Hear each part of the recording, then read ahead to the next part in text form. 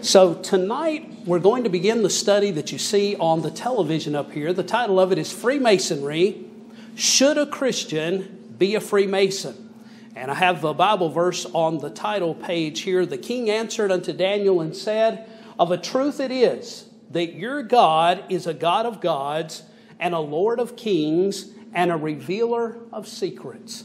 If there's one thing that the Masons and secret societies are known for, it's secrets. But tonight and next Sunday night, we're going to reveal all their secrets.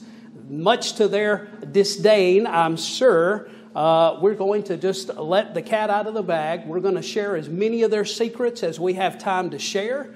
You're going to see and hear about a lot of things that you've probably heard about in the past. You're going to see and hear about things, though, that you did not know were associated with the Masons, undoubtedly. I doubt that there's anyone here who is not going to learn something about the Masons that you did not already know.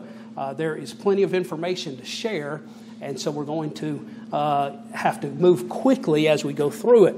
I want to say, though, in starting, that I can remember as a boy when I was about 9 or 10 years old, the little country Baptist church that I grew up in had two qualifications in the church constitution for pastors and deacons there at that little church that were in addition to the biblical qualifications for a pastor and deacon. And I remember this distinctly because when I was, like I say, 9 or 10 years old, there was a man who was a deacon in the church that one of these two issues came up about. And that was, this part of the church constitution was read from the pulpit. I don't know who the man was. I was just a boy at the time. But the two qualifications to be a pastor or a deacon at that little country Southern Baptist church, wasn't even an independent Baptist church, were, number one, you could not drink alcohol or give alcohol to anybody else. And that was an issue that came up because that particular deacon owned a little convenience store and he started selling alcohol. So they told him he couldn't be a deacon anymore or he had to get rid of the alcohol. He chose the alcohol over being a deacon, best I recall. The other thing, though, in the church constitution was that no pastor or deacon of the church could be a member of any secret society.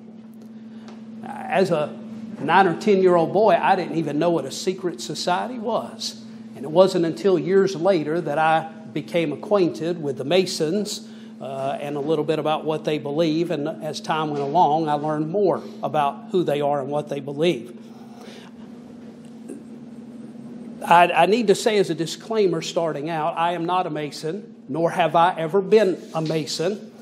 Somebody asked me this week, you really think you ought to be talking about what the Masons believe if you're not a Mason?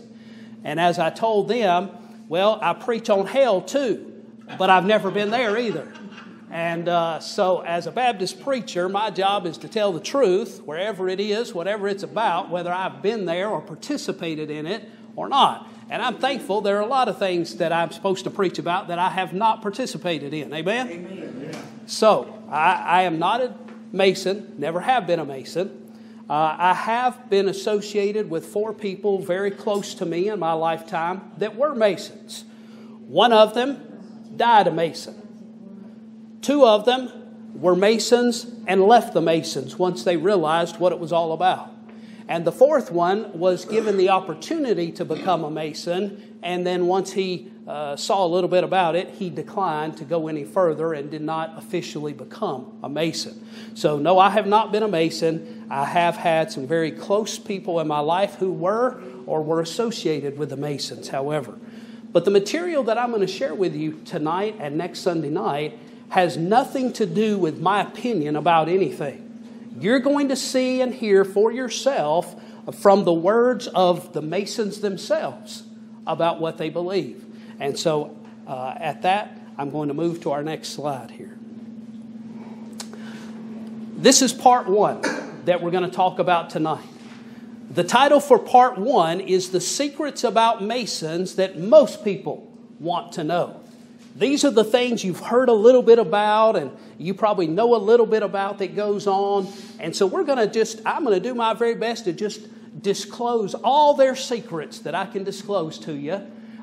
get all of it out there. So any interest that anybody might have had in being a Mason just because they wanted to find out what the secrets are, I'm going to give them all to you so you don't have to go join the Masons to find out their secrets and what they do there. We're going to talk about those handshakes, the passwords, all those kind of things.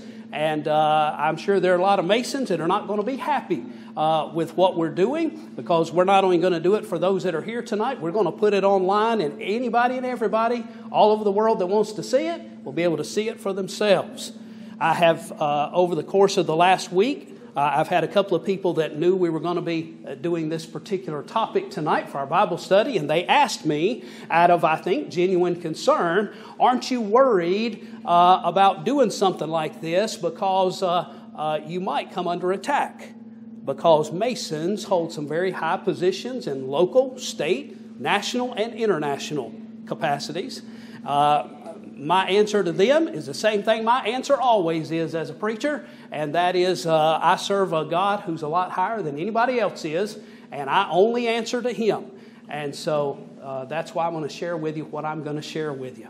I'm sharing it with you because, number one, as your pastor, I want to make sure that I'm doing my due diligence in protecting my flock so that my flock knows what the Masons are, what they believe, lest at some point you or some of your family members get drawn into the Masons or are thinking about joining the Masons. I want you to know up front who they are, what they believe beforehand, so that you can make an educated decision before you get caught up in something that you don't know what it is until it's too late. I also want to say, before I move to the next slide here, it is not my intention to be unkind or ugly to anybody that either is a Mason or has friends or relatives that might be Masons. My desire is to share the truth.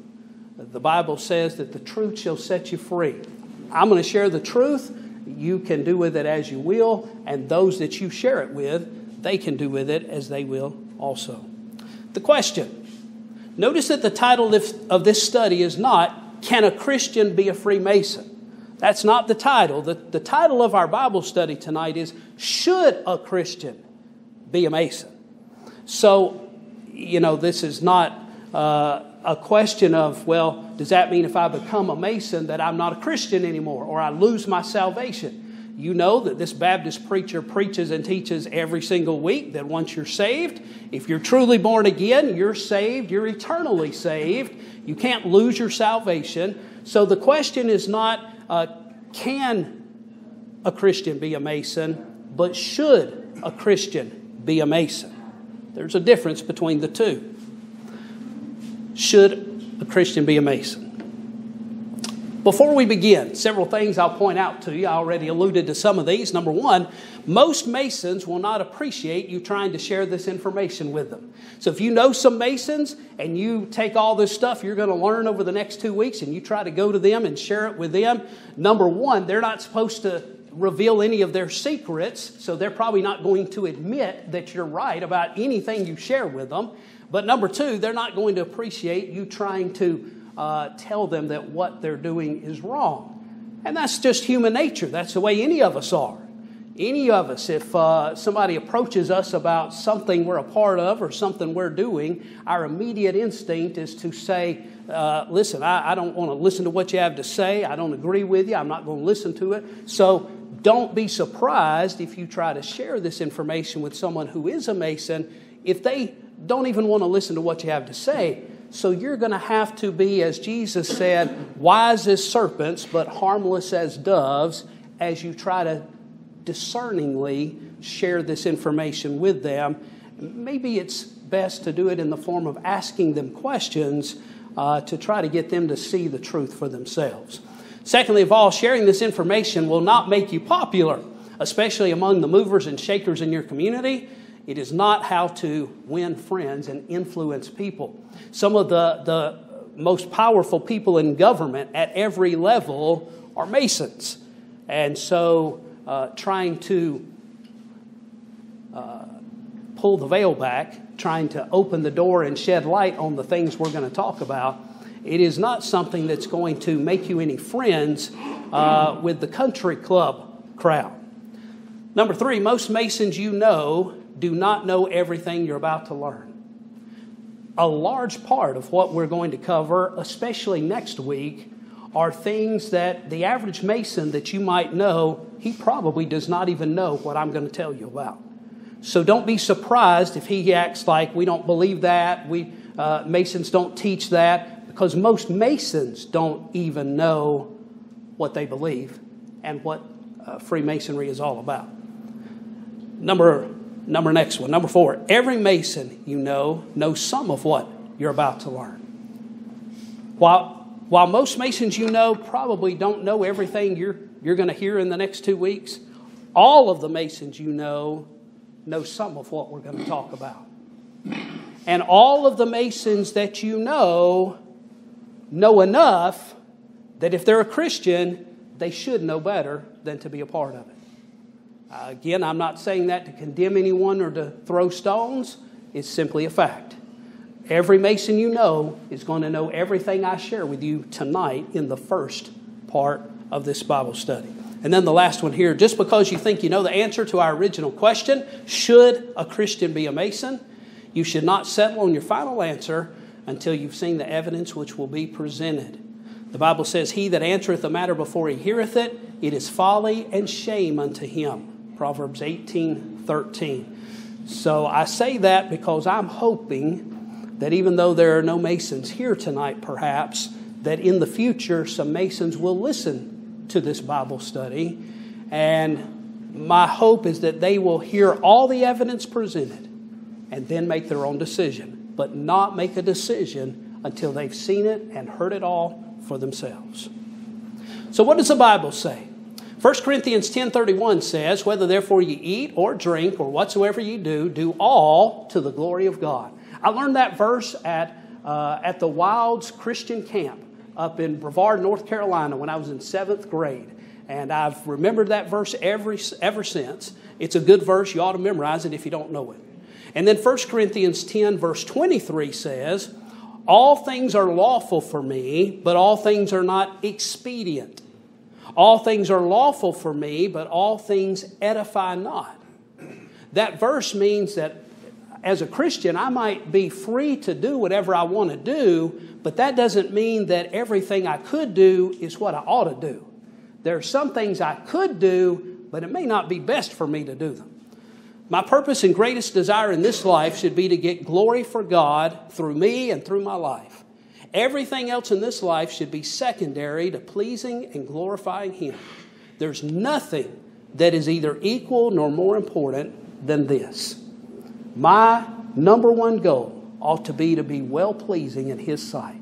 And if we make that the goal, the standard by which we judge whether we should or shouldn't do anything, we'll all be better off in our Christian walk.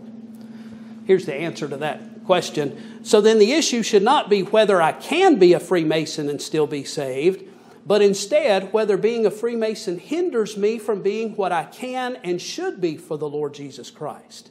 If being a Freemason in any way diminishes my service, my witness, or my devotion to Him, even one tiny bit, I must answer, no, I should not be a Freemason.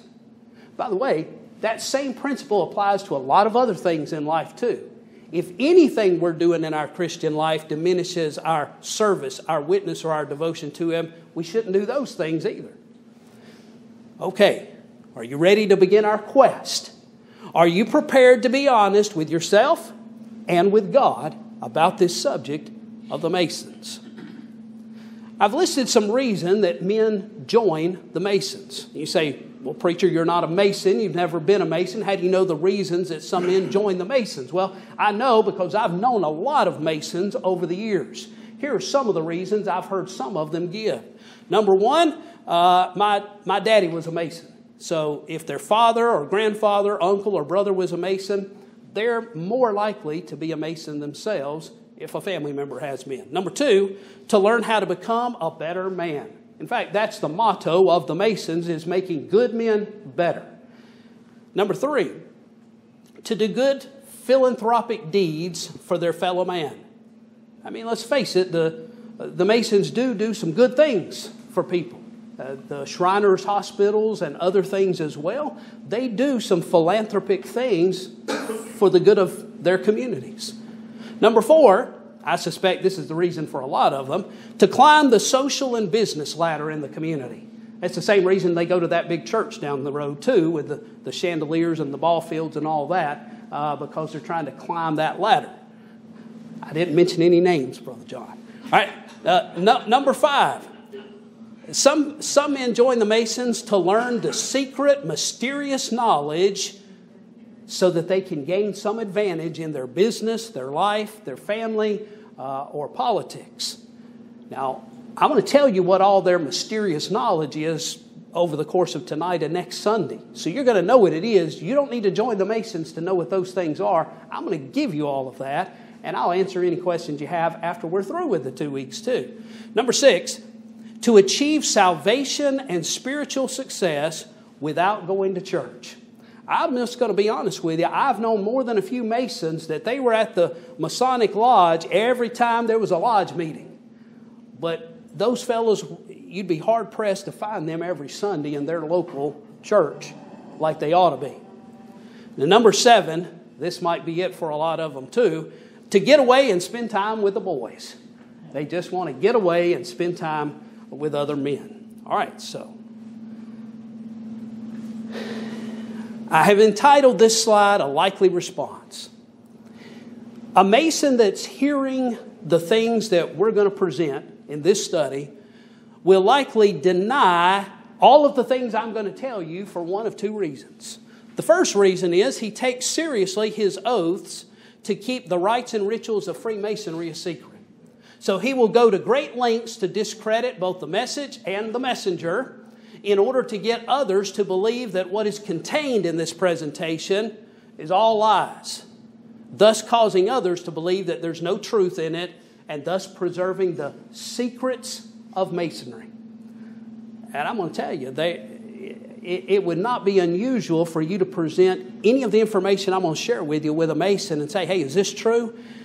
If he's a good Mason, he's not supposed to tell you whether it's true or not. He's supposed to keep it a secret.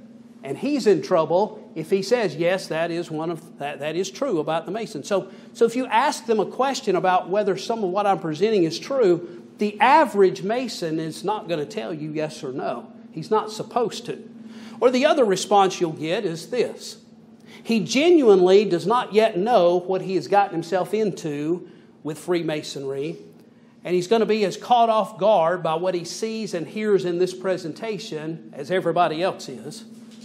Nobody, though, wishes to believe that he has been misled and duped into believing things that are not true. I mean, let's face it. If you found out that you were wrong in something you had believed for a long time, doesn't that make you feel a little bit stupid, embarrassed?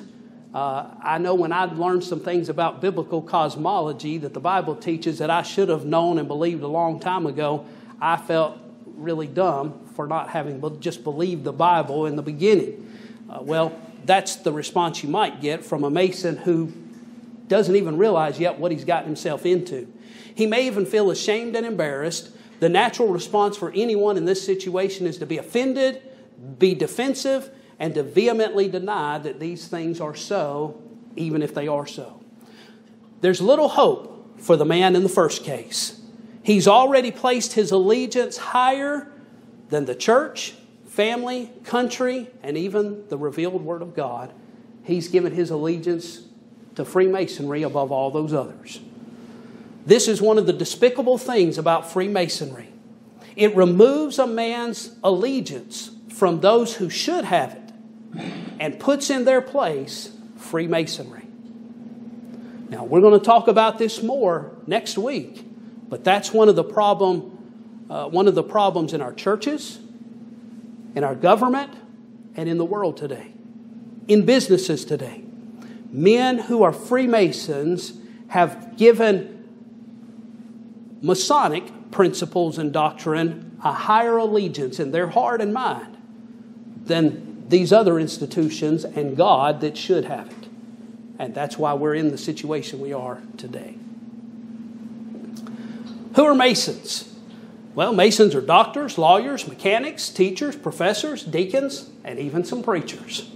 The average Mason is a good man. And by the way, I've known, as I said, many Masons. Almost to a man, not all of them, but almost to a man, I would tell you that everyone I've ever known was a good man. The average Mason would tell you that the Masons are a brotherhood designed to help good men become better men and to do philanthropic deeds to help others. An admirable goal. The average Mason believes Freemasonry is a good institution. He believes that he knows more about his craft. That's what Freemasons call Freemasonry. He believes he knows more about it than the uninitiated. That's me and you, those that are not Masons. And he will generally be offended and defensive if anyone speaks negatively about it. I have known Masons who would defend the Masonic Lodge faster than they would defend their church or their family or something else. So, a note to Christian Masons. During this presentation, you may want to leave and not return. If you mention it to another Master Mason, he will tell you not to go back to Pinnacle Baptist Church. He will tell you that what you experienced is a profane speaking of, quote, our venerated symbols and rituals, who doesn't know what he's talking about. And he would be talking about your preacher, by the way. If he's correct, though, there's nothing to lose by seeing for yourself, right? I'm not saying that to you. I'm saying that to any Mason that might be watching or listening later on. As a Christian, your greatest obligation is to be pleasing to the one who gave himself for you. To Christian Masons, I would also say 2 Corinthians 5:9 says, wherefore we labor, that whether present or absent, we may be accepted of him. That is our goal. Our number one goal ought to be well-pleasing to God above all else. Masons are taught to desire, quote-unquote, light. So allow the light of the Word of God to dispel the darkness. John 8:32 says, ye shall know the truth, and the truth shall make you free. As a Baptist preacher, especially an independent Baptist preacher, you won't be a bit surprised to hear me say, like I always say, that the final authority in all matters is to be the Word of God. What I think does not matter. What you think does not matter. What Mama and Daddy think does not matter. What the worshipful master of the local lodge thinks does not matter. But what does matter is what God thinks about anything. What God thinks is all that matters on the subject, for it is He who will judge every man one day, and it is by His word that we will all be judged. So what we're going to do is compare what Masonry says with what the Bible says, because that's the ruler, the yardstick by which we're all going to be measured one day. Acts 17:31 says, because He hath appointed a day in which He will judge the world in righteousness by that man whom He hath ordained, whereof He hath given assurance unto all men in that He raised Him from the dead. The one who's going to be our judge one day is the one that God the Father raised from the dead, and that is Jesus Himself. Psalm 119:89 says, forever, O Lord, Thy word is settled in heaven. So whatever the Bible says, that's what it says. Revelation 20:12 says, I saw the dead, small and great, stand before God, and the books were opened. And another book was opened, which is the book of life. And the dead were judged out of those things which were written in the books according to their works. This, of course, is the great white throne judgment. It's only for lost people, and it's only to determine what their judgment or degree of judgment is going to be. Now we're getting into the actual parts of Freemasonry. Masons begin their initiation into Freemasonry by becoming a member of a regular Blue Lodge. You want to keep note of the name Blue Lodge. That's what every Mason starts out in, even if he goes into one of the offshoots of Masonry later on. Every Mason starts out in the Blue Lodge. It's the first 3 degrees of Masonry. In the Blue Lodge, they may advance through 3 degrees. Number 1, the entered apprentice degree. Number 2, the fellowcraft degree. And number 3, the Master Mason degree. Upon completion of the Master Mason degree, though, a Mason may choose to join himself to an appendant body of Freemasonry, that is a branch off the Blue Lodge, to pursue advanced degrees. The two most notable systems in these United States are the York Rite and the Scottish Rite of Freemasonry. The York Rite includes various independent orders within it, such as the Knights Templar and the Associated Order of Malta. The York Rite is more prevalent on the other side of the pond over in England and the continent of Europe than it is here in the States. The Scottish Rite is more prevalent here in the States. The Scottish Rite includes a total of 32 earned degrees, with a special 33rd degree, which may be bestowed honorarily upon a 32nd degree initiate who has contributed significantly to the cause of Freemasonry.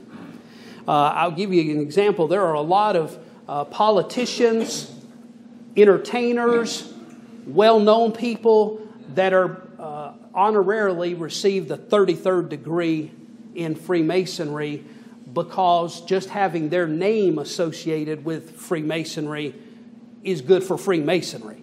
And so the 33rd degree is usually reserved for Freemasons that have contributed in a significant way, but they don't hesitate to throw it out there to big-name celebrities as well for the purposes of their own propaganda. Masonic lodges are open exclusively to men, but there are appendant Masonic organizations for women, such as the Order of the Eastern Star and others, the Rainbow Girls for daughters, and DeMolay for boys. You may at some time or another have seen a building with a sign on it that says Order of the Eastern Star. Those are the wives of Masons who have their own Masonic organization. Now, I know when I was in high school, I was still at that point in a Southern Baptist church, and I went to the annual convention of the Royal Ambassadors here in Georgia, down at Lake Tobesofkee in Macon, where we held our annual jamboree down there. Royal Ambassadors were kind of like Boy Scouts for teenage boys in the Southern Baptist churches at the time. And I was supposed to be, I had won the National Mission Speak Out contest to represent the state of Georgia. So I was supposed to go on stage there at the Jamboree and present my 5-minute speech on missions to all the other young men that were there. And I was back behind the curtain there on the stage waiting to go out and give my 5-minute speech on missions. And there was another Southern Baptist boy back there who was one of the quote-unquote officers in the Royal Ambassadors that year. And he was trying to recruit me to join the DeMolay while I was there to present my missions presentation. I didn't know what DeMolay was at the time. I didn't know what the Masons were at the time as far as that goes. I knew of them but didn't know what they believed. But they are actively recruiting, and they actively get their children involved. They actively get their wives involved. And so this is the organization of Freemasonry. Then there are clandestine lodges. All lodges that are formed without the proper authority from the Grand Lodge of their state are deemed to be clandestine and therefore unlawful to all other Masons. Now, in every state, the Grand Lodge is the parent organization, and all the local lodges in the state of Georgia are under the Grand Lodge of Georgia, for example. This means that Masons are not to interact with such lodges nor treat their members as fellow Masons upon penalty of being expunged from the Masons themselves. And until the 1990s, all Negro lodges around the country were purporting to be Masonic lodges were considered clandestine in these United States. That is, the other Masons didn't recognize them as Masons. Since that late date, however, certain of the Prince Hall lodges, which are the black lodges, have been accepted by the Grand Lodges as legitimate. This is one of the things that until the 90s, Masons were still seen by the secular world as being exclusive and inappropriate because they did not allow anyone from the black lodges to be a member.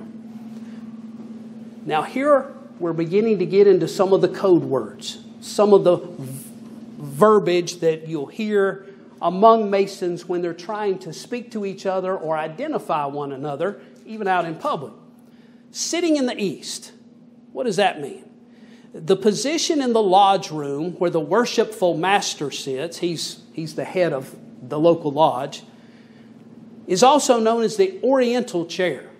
The word orient, by the way, means eastern. Lodges are symbolically situated east and west. If you know of any Masonic lodges in the area, if you'll think about where they are in your mind right now, they probably are designed, they've been built on an east-west axis. And whoever the worshipful master is, when they're in their lodge room there, he's going to sit in the far east end of the building in his big chair at the end of the room.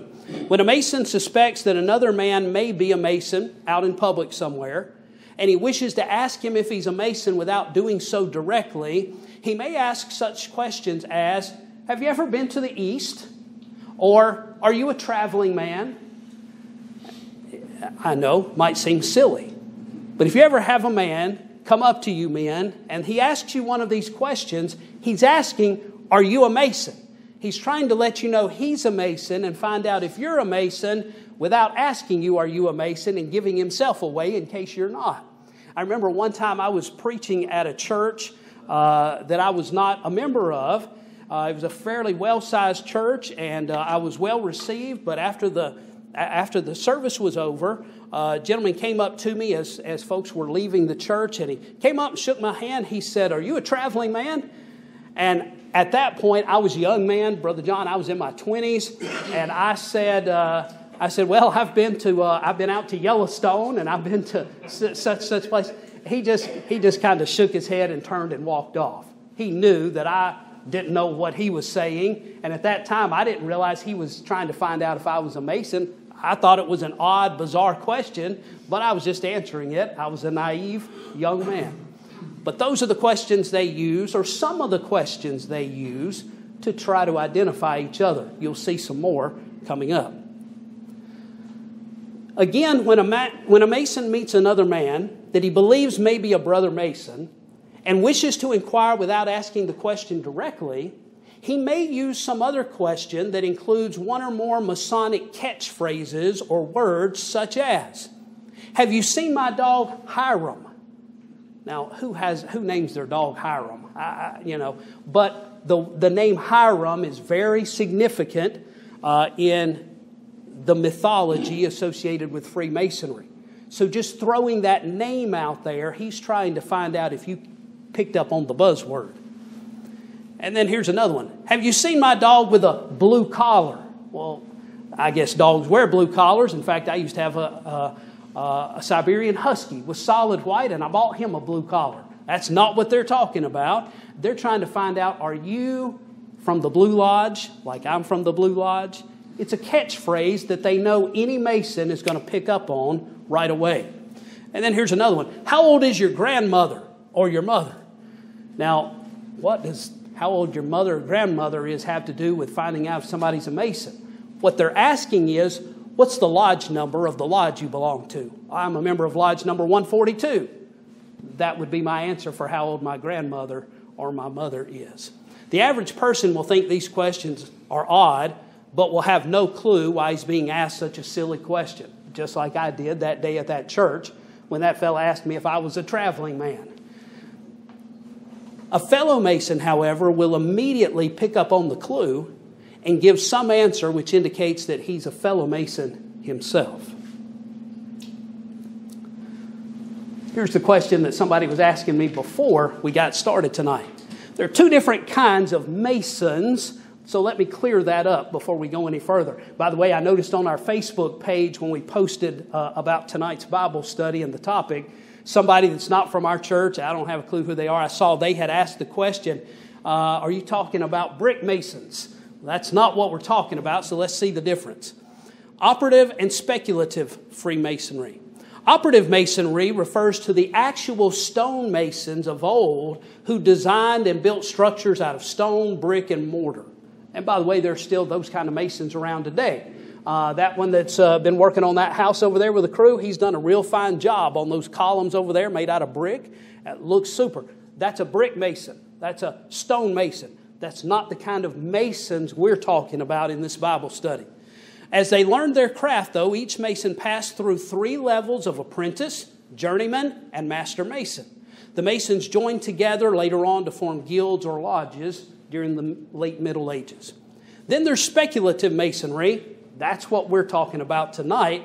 Refers to men who are not literally stonemasons, but have adopted the principles of operative masons, ostensibly in order to build character instead of building stone edifices. So they would say, we've taken the principles of a stonemason, and we're using those same principles, and instead of building buildings, we're building better men. That's what they would say. These are the lodges of Freemasonry in existence today. And they still utilize many of the symbols of operative masonry, such as the apron, the square, and the compass, to illustrate their teachings. Over on the left, you see pictures of actual stonemasons doing their work building buildings. On the right, you see speculative masons, Freemasonry today, and they've got all the symbology there, but none of them ever laid a brick a day in their lives. So what's a tiled lodge? We all know what a Masonic lodge is. You've seen them riding up and down the roads. What does it mean to be a tiled lodge?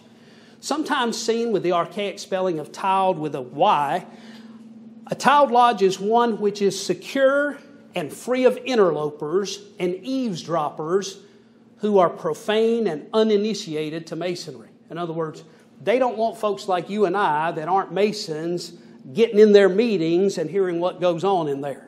So they have a man who stands at the door who's called the tiler. As a secret society, Masonry seeks to carefully guard its secrets and thus prohibits non-Masons from being present within the lodge whenever lodge business is being conducted. Now, if it's not lodge business being conducted, they sometimes will have social gatherings, and their wives and children are welcome. They're even welcome to bring guests, bring visitors. There are some Masonic lodges that will even invite the Boy Scouts to hold their meetings there and things like that, but not when a Masonic meeting is going on. If a Masonic meeting is going on and business is being conducted and people being initiated with their rites and rituals, they have a man standing at the door to make sure nobody gets in the door that doesn't know the passwords. He's the tiler. He's the Mason commissioned by the local lodge to check the qualifications of anybody wishing to enter the lodge. He maintains a list of all members and visiting Masons present for any meeting, and he is supposed to ensure that all Masons wear their mandatory aprons when inside the lodge.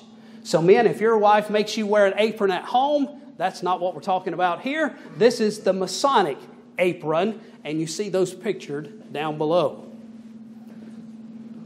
All 3 degrees of the Blue Lodge, the first 3 degrees of Freemasonry, are all centered around a story that is recounted and acted out during the initiation into each of the 3 degrees. It is the story, the made-up story, of Hiram Abiff. Now, the story actually is loosely related to an actual man who's actually mentioned in the Bible.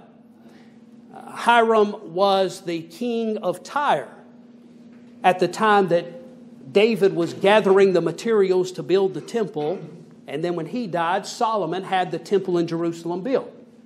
King Hiram sent the building materials at the request of David and Solomon to be used in the construction of the first temple. And a man named Hiram, whether it was King Hiram or another Hiram that he sent, Hiram was very instrumental in construction of many of the things inside Solomon's temple. Even though he wasn't a Jew, he was a master craftsman, and he was employed by King Solomon to complete some of the things inside the original temple there in Jerusalem, including especially 2 magnificent columns that are significant in Freemason mythology too. Central to the theme of the 3 degrees of the Blue Lodge is the myth of the death and resurrection of Hiram Abiff, the king of Tyre, who the Bible says provided building materials and workers to help with the construction of Solomon's temple in Jerusalem. Additionally, he is credited by Masons with being the master mason in charge of the actual construction of the temple itself because of the work he oversaw recorded in Scripture, including 2 great pillars which bear the names of Jachin and Boaz. The myth of his resurrection is not only retold during the initiations into the 3 degrees of the Blue Lodge, but it is acted out as part of the rituals. The emphasis is not upon the death, the burial, and resurrection of Jesus, but upon the death, burial, and resurrection of this ecumenical secular figure, King Hiram of the city of Tyre.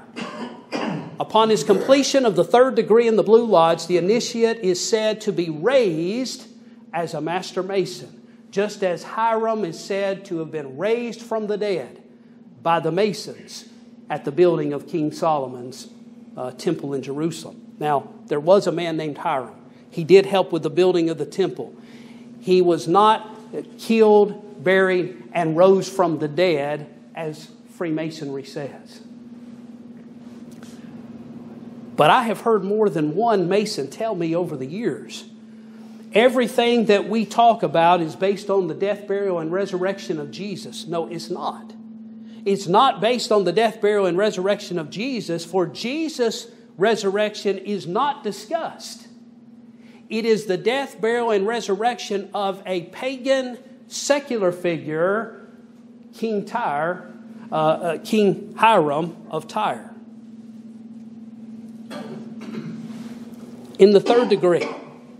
In the 3 degrees of the Blue Lodge, the Mason's progress is referred to in 3 different stages by these terms. Initiated means he has passed the 1st degree as an entered apprentice. Passed means he has passed the 2nd degree as a fellow craftsman. Raised means that he has passed the 3rd degree and is now a master mason. After he has been raised and is a master mason, he has completed the 3 degrees of the Blue Lodge. That's all he can do in the Blue Lodge. That's as far as he can go.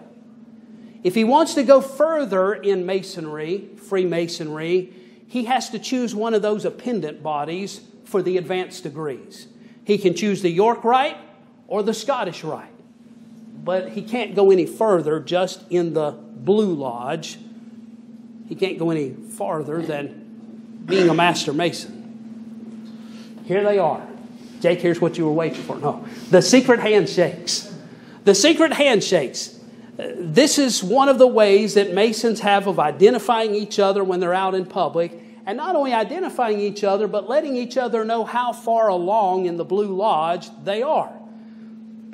The entered apprentice handshake is the same as a regular handshake, except the thumb of the man who is a 1st degree Mason, he will place it on the 1st knuckle of the guy whose hand he's shaking. Now, you can tell just by the picture, that's not a normal looking handshake. It's a little bit awkward.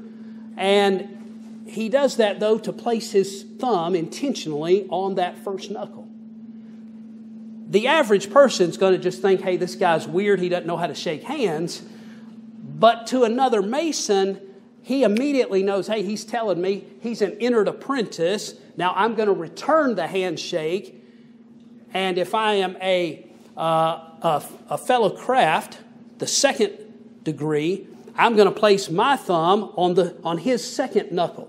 And that lets him know I'm a degree ahead of him. If I'm a master mason, I'm going to make it's going to be a really awkward handshake, but I'm going to stretch my thumb out and put my thumb on his 3rd knuckle, meaning I'm a Mason of the 3rd degree.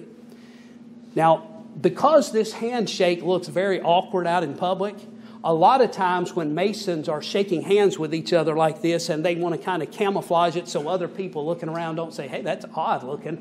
When they're shaking hands with somebody, they'll cover their hands like this while they're shaking hands so everybody else doesn't see how encumbersome it is what they're trying to do. But those are the secret handshakes. That's how they identify one another and what degree they are out in public without having to say anything.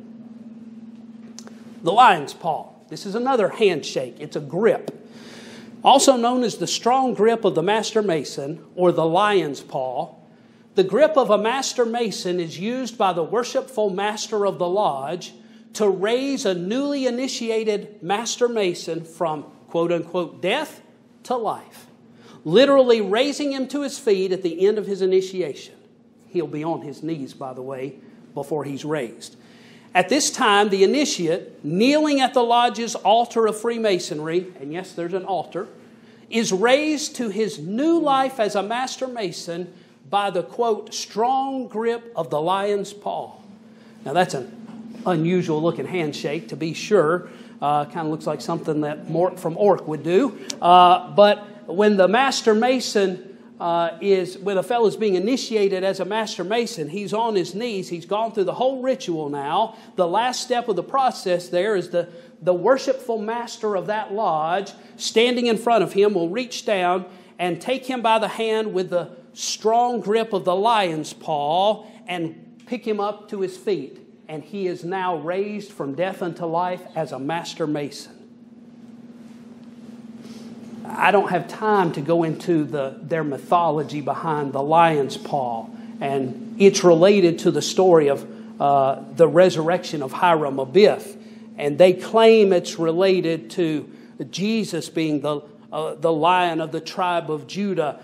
But I'm going to tell you, for all of that they want to tie into biblical analogies with Jesus, there are other analogies from pagan religions that tie much more closely to this initiation process than anything related to Jesus. This is them attempting to tie it to Jesus is all made up. There are some other secret signs that the Masons use. Each of the first 3 degrees of Masonry has a sign associated with it, and you can see up there on the board, or you can watch me. I'm going to show you what they are. The first one is taking your hand with your thumb from one ear and drawing it in a line to the other ear. It is symbolic of the oath that they take when they are initiated as a first-degree Mason, which says, if I reveal any of the secrets of a Mason, may my throat be cut from ear to ear. So that's one of the signs of a first-degree Mason. The sign of the second-degree Mason is looking like you're grabbing your heart and ripping it out. Because, again, in keeping with the oath that's taken by a second-degree Mason, it's that if I reveal the secrets of Masonry or I fail to keep any of my obligations as a Mason, may my heart be ripped from my breast, and there's some other things I'll share with you later. And then the last one is the sign of a Master Mason, the third-degree Mason, and that is this.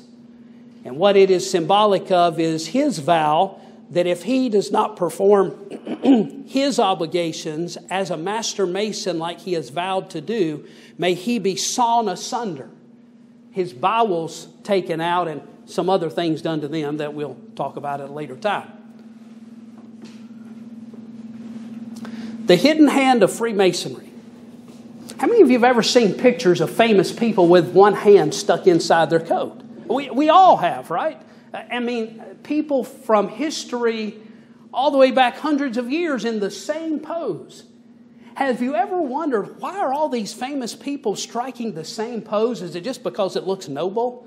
Well, there's more to it than that. Once advanced to the rank of Master Mason, a Mason earns the right and obligation to show his allegiance to the cause of Freemasonry by striking a pose with, quote, the hidden hand of Freemasonry on appropriate occasions. This is a signal to all other Master Masons that he is led by the high calling of Masonry. That is, he has no higher allegiance than he does to Masonry. All other allegiances are secondary to this one. The hidden hand is an occultic sign in and of itself. The word occult or occultic means hidden. You see on the far left there is Karl Marx, the father of communism, Napoleon Bonaparte, my least favorite of all of them, William Tecumseh Sherman, And thank you for the booze. And then Joseph Stalin. They all are bad guys, but they're also all Freemasons as well. Secret words. So they got secret handshakes, secret signs, and secret words.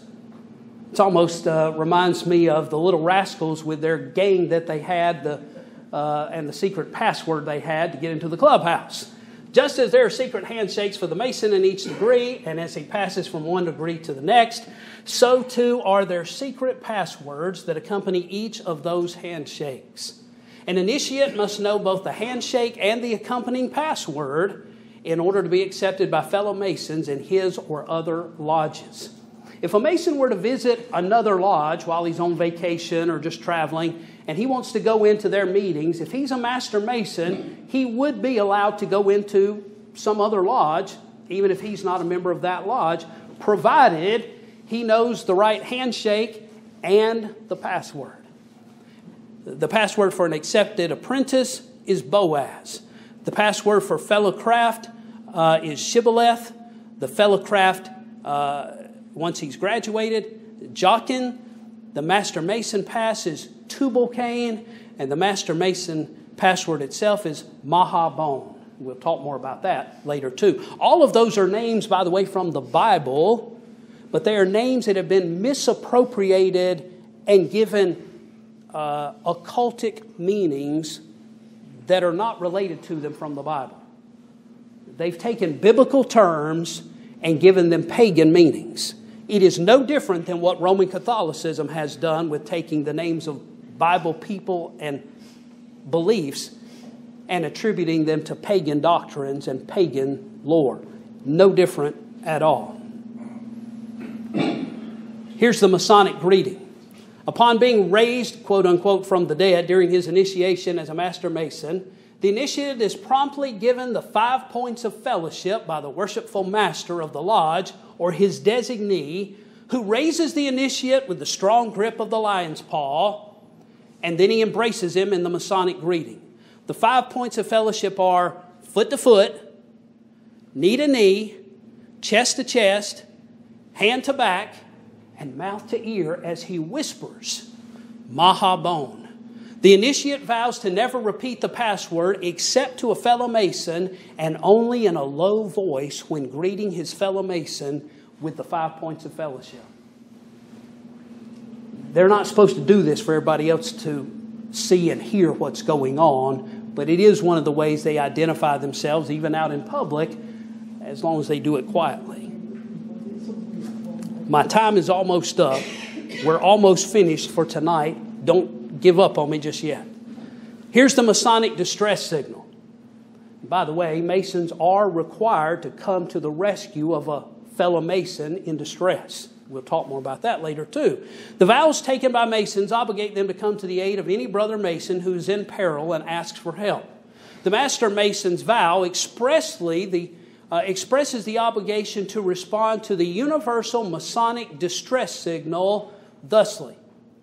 I furthermore promise and swear that I will not give the grand hailing sign of distress except it be in cases of the most imminent danger or suffering in the cause of innocence and virtue.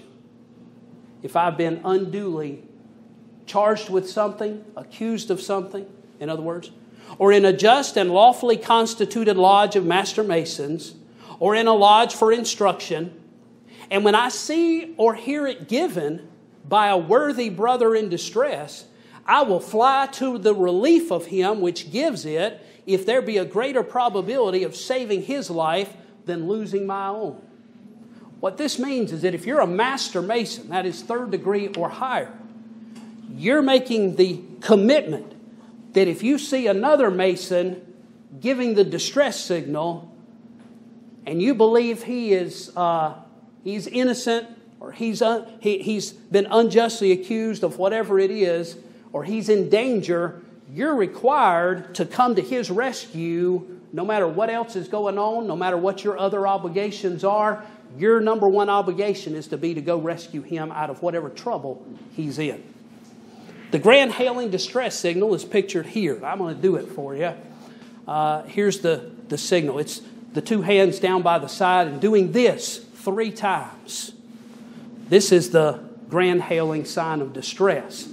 But if you can't do that in a public setting without it being noticeably awkward, there's another way you can give the sign of distress verbally. In the event that a Mason is unable to give the signal without betraying it to others, he may instead utter the question loudly enough for other nearby Masons to hear it and come to his aid by saying, "O Lord my God, is there no help for the widow's son?" Now, the widow's son, again, relates back to the story of Hiram Abiff, who was murdered and then resurrected from the dead in Masonic mythology. But if you ever hear somebody say something about, "Oh Lord my God, is there no help for the widow's son?"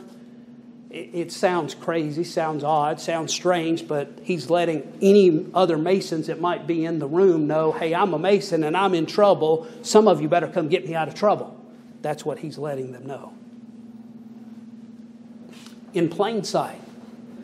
Just as with the hidden hand of Freemasonry, the hand inside the coat, Masons have other hand signals that they use frequently right out in plain sight. And you see them all the time, by the way, in pop culture.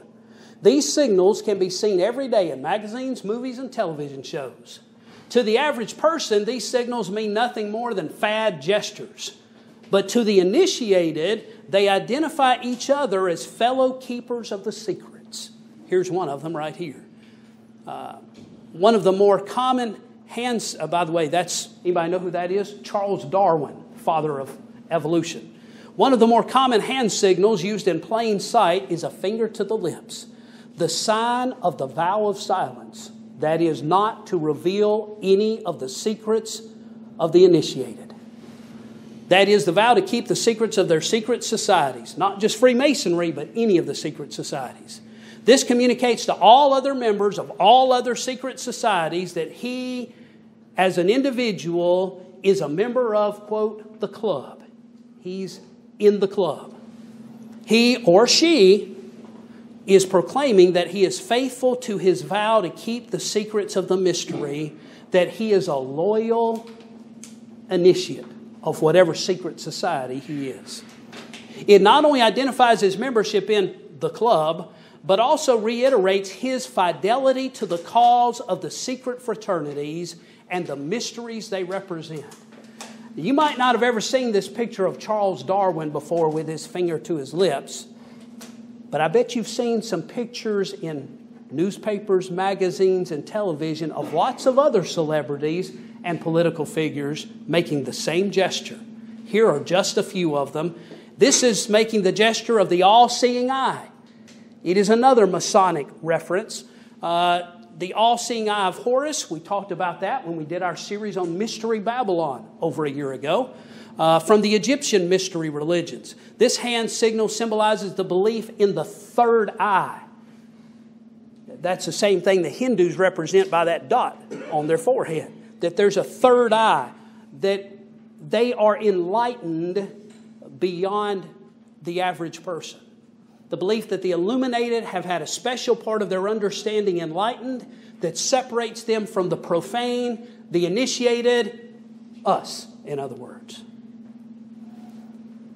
Here are some other examples of people throwing up signs with the all-seeing eye of Horus. It might be displayed by simply doing this or this, bringing emphasis to the one eye, or it could be by covering up one eye so that there's only one eye exposed. Both of them are ways of bringing attention to the all-seeing eye of Horus.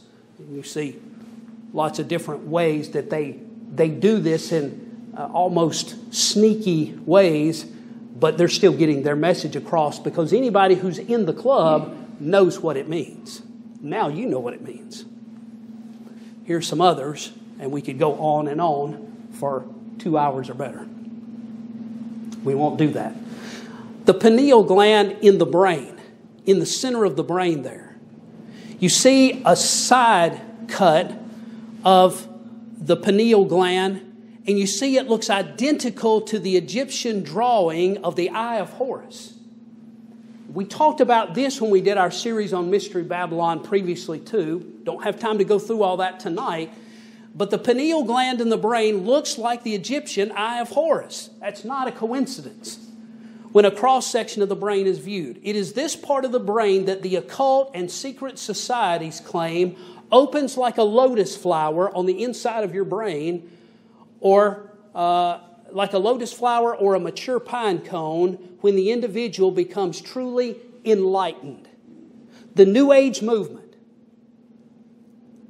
Buddhism, Hinduism, all of the mystery religions use pine cones, the lotus flower, to symbolize the doctrine of being enlightened. And who do they think the enlightenment comes from? The serpent. That's part of the mythology too. We don't have time to go into tonight. That's why in Vatican City you see lots of big pine cones. It's because it's all paganism. It's all pagan mystery religions. There is Angkor Wat in Southeast Asia. Other places too. The ancient Babylonians, the Assyrians, today's Hindus, Buddhists, and Roman Catholics all use these same symbols that are the same symbols used in Freemasonry as well. Here are some of the other symbols of Freemasonry. If I had the time tonight, I could tell you how every one of those is associated with the ancient worship at the Tower of Babel and Mystery Babylon from ancient times, which is coming full circle and is right now everywhere around us in pop culture. But I don't have time to do that tonight. So what do Masons believe about Freemasonry? All right, I'm coming to a close tonight. What do the Masons themselves believe about their organization? The average Mason believes the following. Number one, it's an honorable institution. Number two, he believes it's not at odds with being a Christian. Number three, he believes it does not conflict with Scripture. Number four, he believes it does not require a Christian to compromise. Number five, he believes it presents truth to initiates and not lies. Are these things true? You're about to see for yourself. I want to give this challenge before we close tonight. You may not be a Mason here tonight, but any Mason that's watching this or listening to it, before you go any further, my challenge is this. If you're a Mason listening to this presentation, here's the challenge. Ask some of the older Masons in the lodge, or go online and ask some, to name some of the most respected authorities in Freemasonry on the symbols and meaning of the degrees of the craft. Ask some of the older Masons, who do I read in our organization to find out what all our stuff means? Compare the list of respected authorities that they will give you by name to those that we're going to quote throughout the rest of this presentation. In so doing, you will realize that we have not chosen obscure sources that nobody's ever heard of, but rather the same respected names that are respected within Freemasonry in order to present an accurate picture of the craft of Freemasonry. What I'm saying here is that from the rest of this point on, when you come next week, you've heard tonight and you've seen tonight just the light stuff, just the easy stuff, the baby stuff. You've heard the secrets that everybody's already heard about Freemasonry, but you wanted to know. Next week,